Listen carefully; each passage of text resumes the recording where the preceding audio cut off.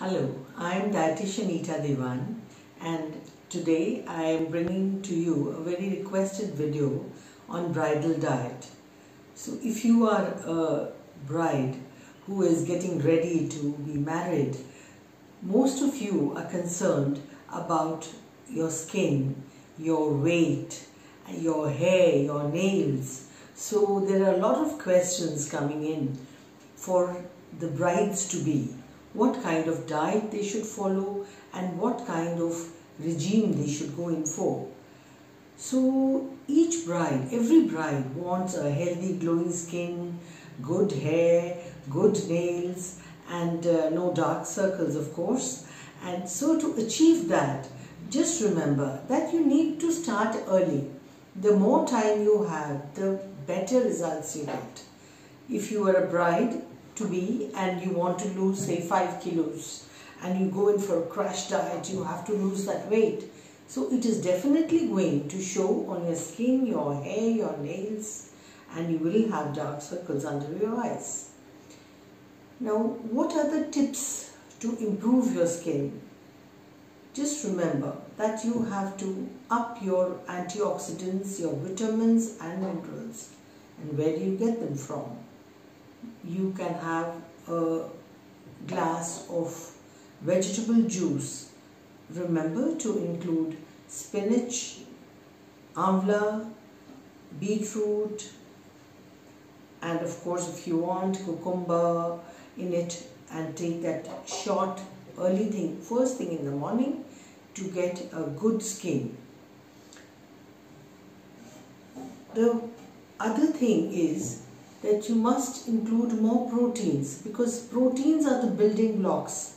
They are the ones which are going to improve your skin. Go for egg whites, chicken, fish. If you are a vegetarian, go for lentils, go for sprouts, go for soya product, go for milk, cheese, paneer, curd. That is going to help you to get a good skin. Now when another very important point is that remain hydrated. Have at least 2 to 3 liters of water. And I can see people making faces that it's very difficult to have 2 to 3 liters of water. Well, if it is difficult, you can have other form of fluids like coconut water, you can have lemon water, you can have detox water.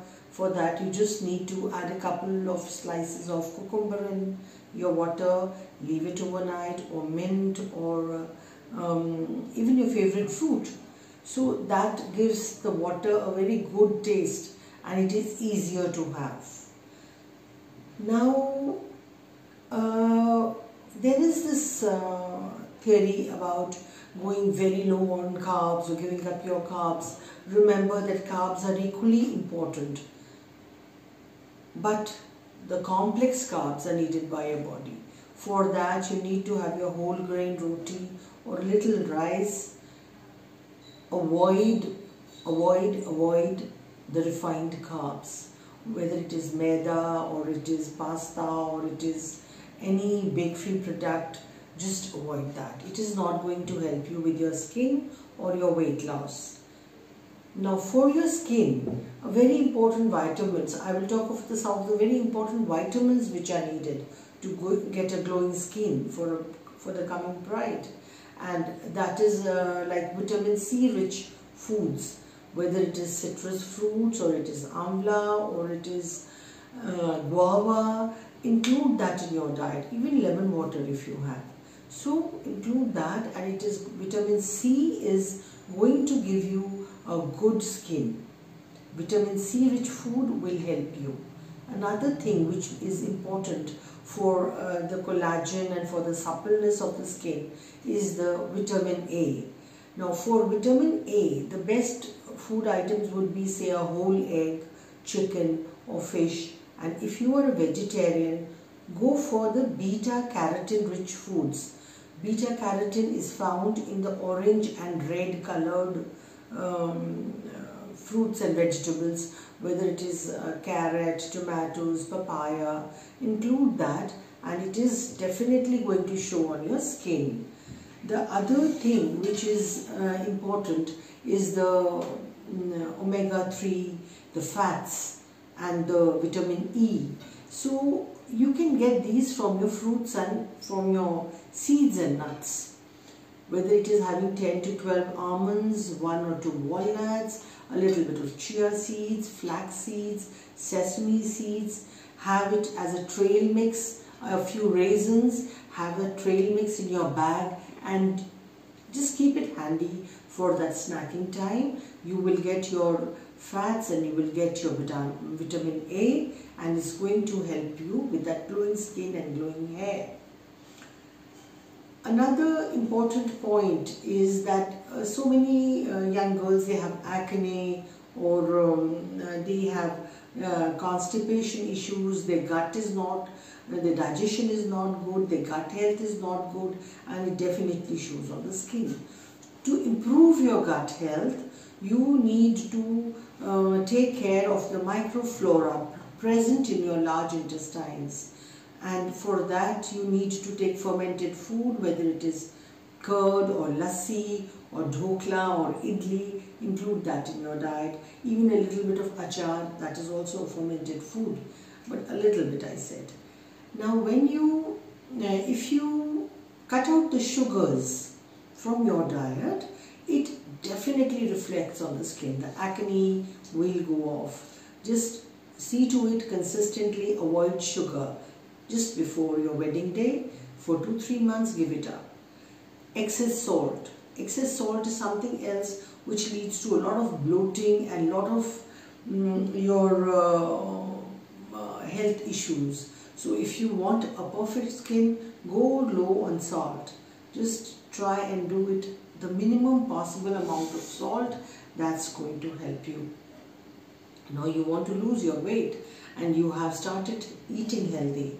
One thing which will help you to lose weight, which will help with your skin and hair, that is avoid junk food.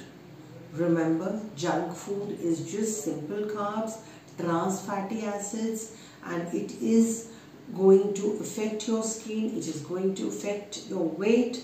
Just refuse to have it at all costs, because it leads to a lot of oxidative stress in your body, free radicals, which harm your skin, your hair and your health. Now another thing which leads to a lot of dull skin is excess tea and coffee. They are very dehydrating to the system, and excess tea or excess in the coffee, the caffeine, and in the tea, the tannin, they should be avoided by the bride. Go in for herbal teas, go for green coffee, green tea, and that can help you for those, the craving for tea or coffee. Just see to it to minimize it, and it is going to help your skin. Now, when we are looking for the healthy eating habits, just remember that you should have at least a gap of 3 to 4 hours between each meal. Otherwise, your digestive system has not yet processed the food which you had last eaten, and you start eating again. That is not very wise. So have a gap of 3 to 4 hours between your meals. Eat smaller meals, eat nutritious food, and you will be a glowing bride.